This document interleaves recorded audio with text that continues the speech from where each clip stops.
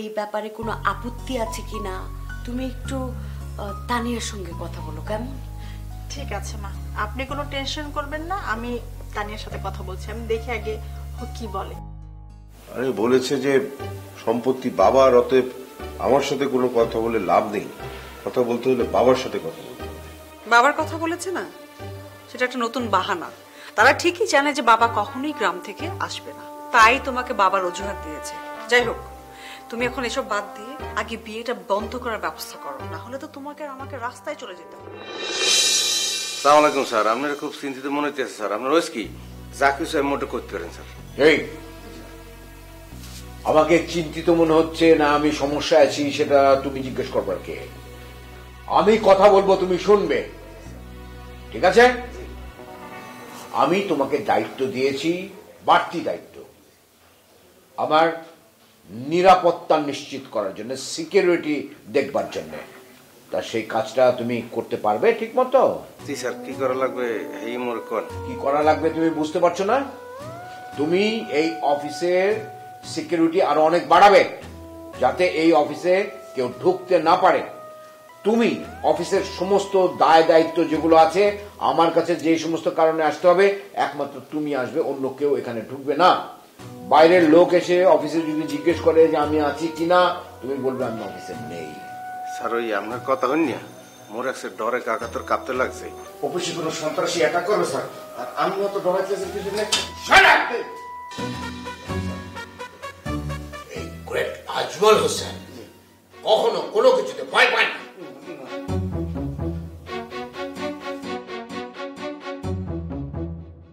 Sir তাহলে অফিসে এত সিকিউরিটির ব্যবস্থা কিরপিন্ড করতে কইছেন, আর মই ওই রিসেপশনে যারা আছে হেগো দিয়ে যে মিছে কথা কম, স্যার অফিসে নাই কিরপিন্ডে মই এই মিছে কথা কম। স্যার আমি বলতে বলেছি সেই জন্য বলবে, আর তুমি যদি না পারো তাহলে আমার ব্যবস্থা আমাকেই করতে হবে।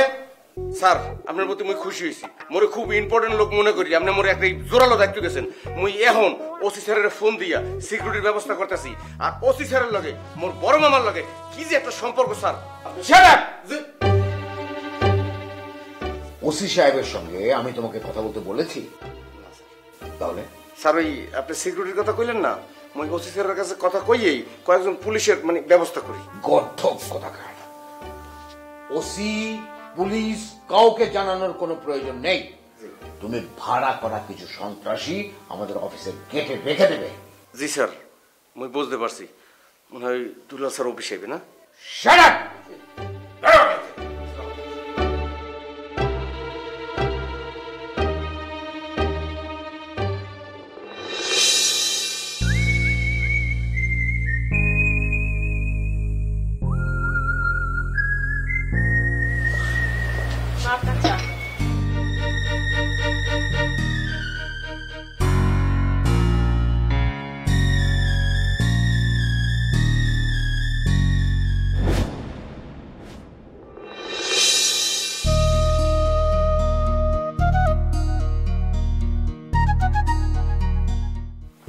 মা, আপনি কি শুরু করেছেন বলেন তো? একটার পর একটা ভুল সিদ্ধান্ত নিয়ে আমাদের সংসারটা ধ্বংস করে দিচ্ছেন। কি হলো, কি করছেন আপনি? মানে কি? আমি আবার কি ভুল সিদ্ধান্ত নিলাম? কি ভুল সিদ্ধান্ত নিয়েছেন বুঝতে পারছেন না? না। আপনি কেন আবিরের সাথে সোনিয়ার ছোট বোনের বিয়ে ঠিক করেছেন? এটা একটা ভুল সিদ্ধান্ত নয়? তোমাকে কে বলেছে যে আমি তানিয়ার সঙ্গে আবিরের বিয়ে ঠিক করেছি? হ্যাঁ, আমি বলেছি যে আবিরের জন্য তানিয়ার মতো একটা মেয়ে হলে বউ হিসেবে পেলে আমার খুব ভালো লাগতো, এটা আমি বলেছি। আমি বুঝতে পেরেছি যে তোমার বউ তোমার মাথায় রক্ত উঠিয়ে এখানে পাঠিয়েছে। তোমার এতটা অধপতন হবে সেটা তো ভাবিনি কোনোদিন সেলিম। এভাবে হলে তো চলবে না। তুমি যদি বউয়ের কথায় উঠবস করো তাহলে তো তোমার ধ্বংস অনিবার্য সেলিম। প্লিজ মা, আপনি যেটা ভাবছেন সেটা নয়।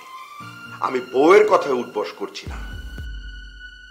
আবিরের বিয়ে আপনি যার সাথে খুশি তার সাথে দিতে পারেন, আমার কোনো অবজেকশন নেই। তবে আপনি যদি তানিয়ার সাথে আবিরকে বিয়ে দেন তাহলে আমি এই বিয়ে মেনে নেব না। কেন? তানিয়া একটা ভালো মেয়ে, ডাক্তারি পড়ুয়া মেয়ে, ওর সঙ্গে আবিরের বিয়ে হলে তোমার সমস্যা কোথায়? মা, আমার সমস্যা আছে, সেটা আমি খুলে বলতে পারবো না। তবে একটা কথা মা, আত্মীয় আত্মীয়ের মধ্যে বিয়ে দেওয়া বোকামি ছাড়া তো আমি কিছুই দেখছি।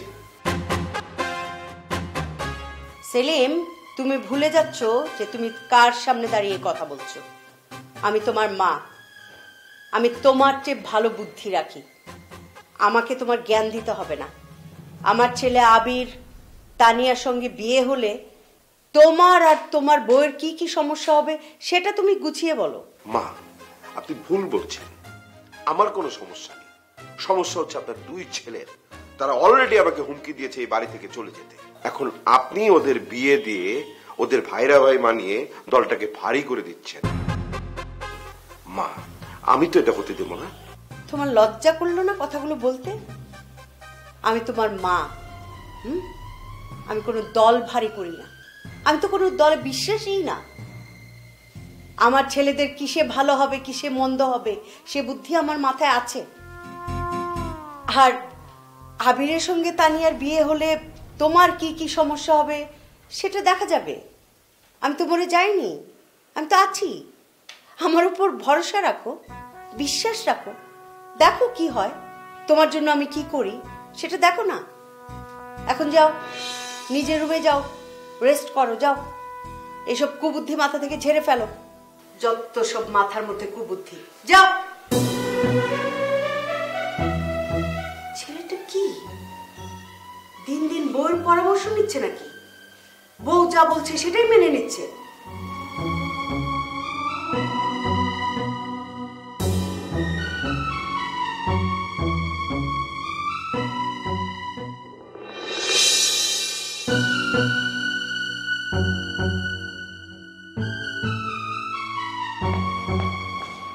মা, কি হয়েছে বলো তো?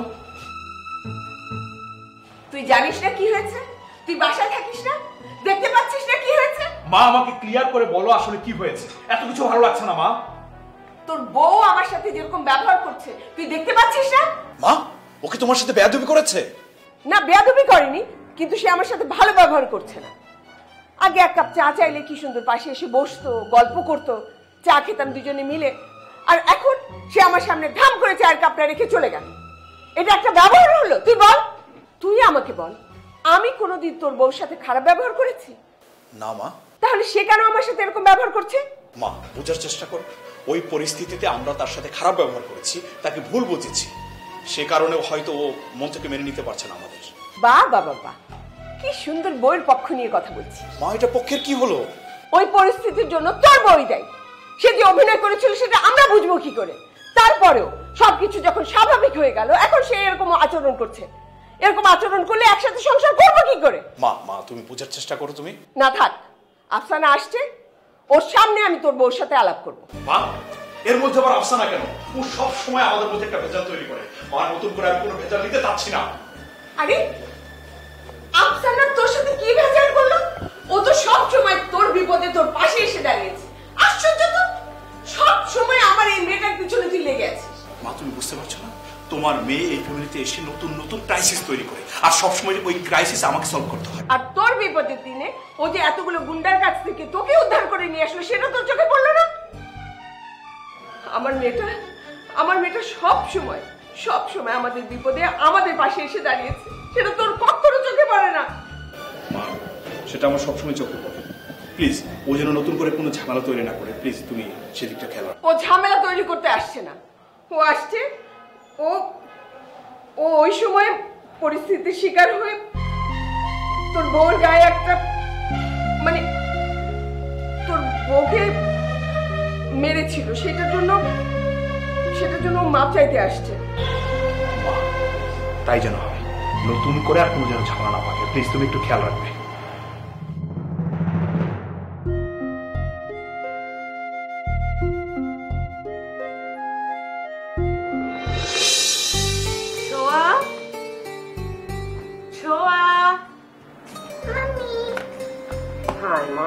শোনো, আমি এখন অফিস যাব, তুমি একদম লক্ষ্মী হয়ে থাকবে কিন্তু, ওকে? ঠিক টাইম মতো লাঞ্চ করবে আর বের হবে না, ওকে? আমি আজকে অফিসে না গেলে হয় না? না মা, আমার তো অনেক কাজ। কিন্তু তোমাকে ছাড়া তো আমার বাসায় থাকতে ভালো লাগে না মাম্মি। আমারও তো তোমাকে ছাড়া থাকতে ভালো লাগে না। মাম্মি, আমাকেও আজকে তোমার সাথে অফিসে নিয়ে চলো না। তোমাকে অফিসে নিয়ে গেলে তো আমি তোমাকে কোনো টাইম দিতে পারবো না, আমরা সবাই অনেক ব্যস্ত থাকি মা। তাহলে প্রমিস করো অফিস থেকে এসে আমাকে ঘুরতে নিয়ে যাবে। প্রমিস। Thank you mummy. অফিসে গিয়ে কিন্তু আমাকে কল করবে। প্রমিস মা, আমি অফিসে গিয়ে তোমাকে একটা ফোন দেবো। ওকে ওকে মা। আন্টি, আন্টি রেখে গেলাম, ওর খাওয়া দাওয়াটা একটু দেখো। হ্যাঁ, আমি অফিস থেকে আসছি।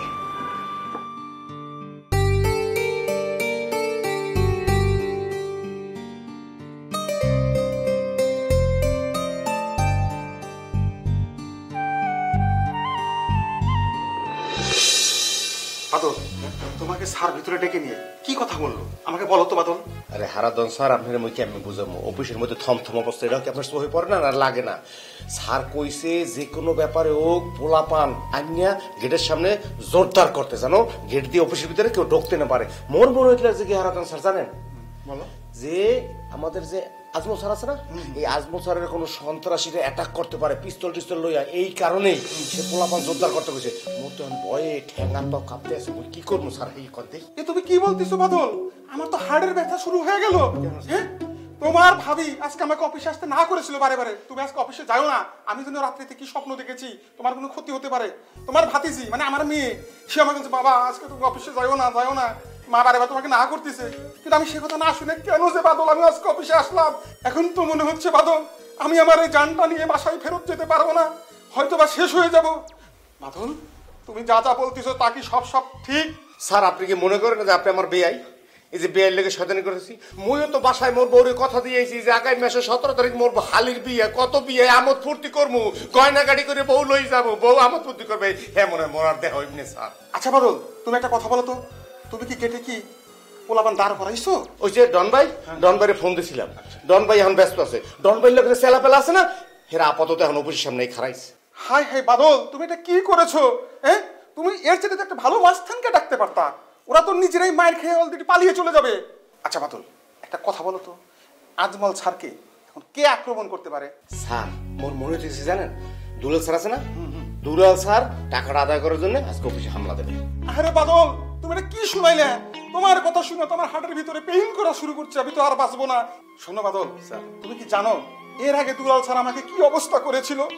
আমাকে পুরো ধোলাই দিয়েছিল। শোনো, আমি কিন্তু ওয়াশরুমে চলে যাচ্ছি, অফিসে যদি কেউ জিজ্ঞাসা করে যে হারাদন বাবু কোথায় আছে, কাউকে কিন্তু ভুলে কোনো প্রকার তুমি কিন্তু কিছু বলতে পারবা না। আমি এই যে ওয়াশরুমে গেলাম, আমার কিন্তু বের হবো না। স্যার আপনি মোর কথা টুলেট করে শুনিয়েছেন? বলো। যদি কেউ আপনি জিজ্ঞেস করে যে আজমল স্যার অফিসে আছেন কিনা, ভুলেও কিন্তু কইেন না, হেলে কিন্তু মোরা ক্ষতিগ্রস্ত হয়ে যাবে। এই ব্যাপারে তুমি কোনো টেনশন নিও না, কে আছে অফিসে কে না আছে কিচ্ছু আমি বলবো না। তুমি ভাই সরো তো, সরো। আরে হারাদন স্যার, আপনি তো টয়লেটে গিয়ে বাঁচতে গেলেন, মুই এখন কোন দিকে যাবো? খাটে তলে ঢুকবো না, টেবিলে তলে ঢুকবো না, সোফার তলে ঢুকবো?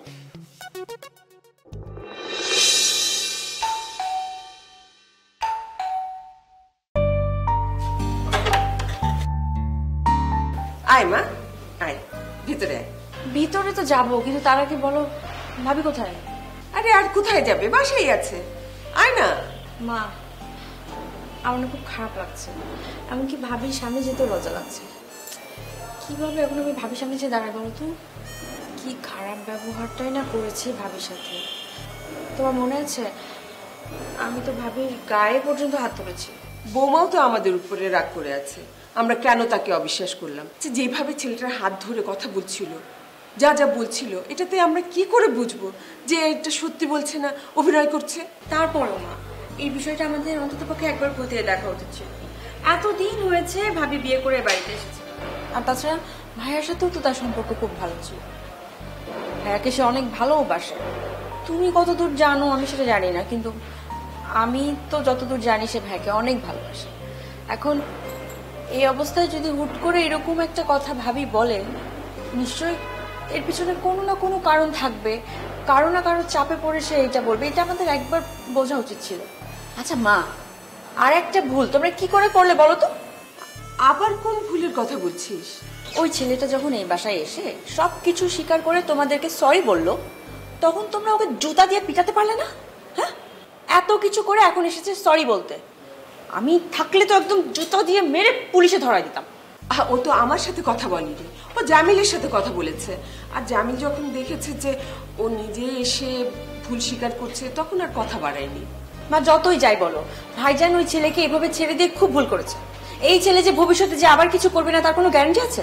আচ্ছা থাক না, যা হবার তা তো হয়ে গেছে, এটা নিয়ে আর এখন টেনশন করিস না। তুই ভিতরে আয়, দেখ বৌমার মান অভিমানটা ভাঙাতে পারিস না।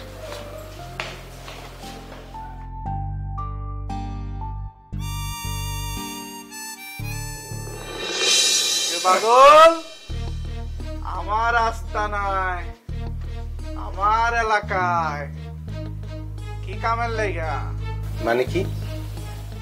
ইয়ার আগে আমনে মরে আমনে করে কথা কইছেন, আজকে তুমি তো আমি শুরু করছেন, ঘটনাটা তো বুঝলাম না।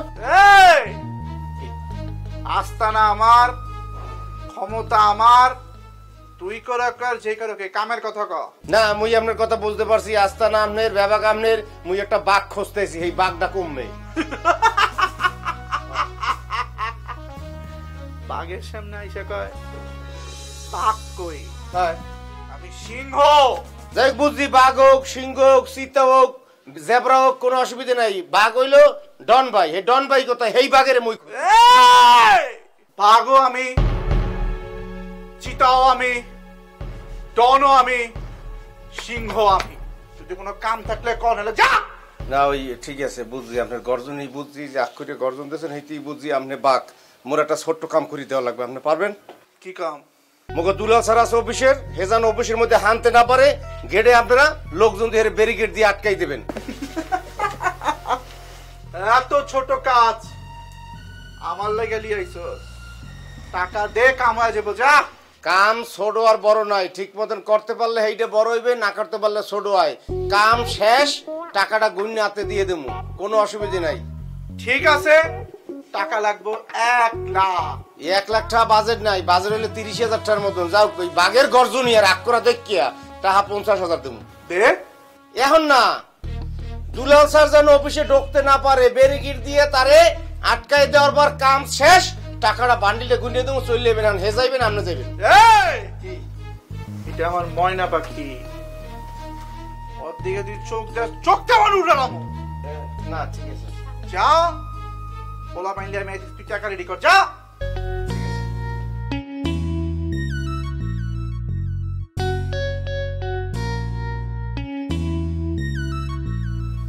ছোট স্যারকে একটা কাম আছে, তার ভাবিরে নামাই দিয়া আইতাছি, চল আমার।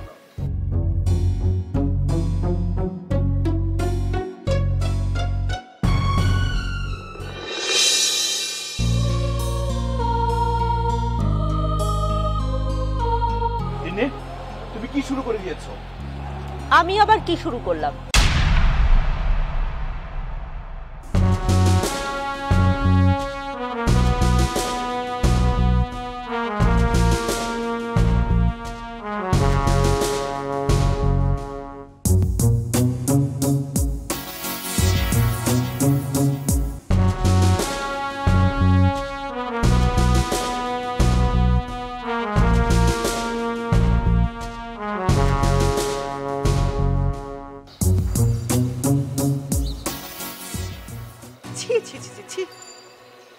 মানুষ এত অসভ্য হয় কি করে? হ্যাঁ আচ্ছা, তোমার কি লজ্জা শরম নাই? দিনে দুপুরে বোর হদ ধরে। আচ্ছা তুমি যে এই বাড়ির মেহমান, সেটা কি তুমি ভুলে গেছো? ভাবি আপনি এগুলো কি বলছেন? আপনি মুখ সামনে কথা বলুন, আমরা দুজন দাঁড়িয়ে কথা বলছি। আপনি খারাপ কি দেখলেন? বউ হয় না কেন মেয়ের মতো, শাশুড়ি হয় না কেন মায়ের মতো, ক্ষণে ক্ষণে দিনে দিনে কত কথা হয়, কেউ বা থাকে শান্তিতে আর কেউ বা থাকে ভয়, কথার কাটাকুটি কখনো খুন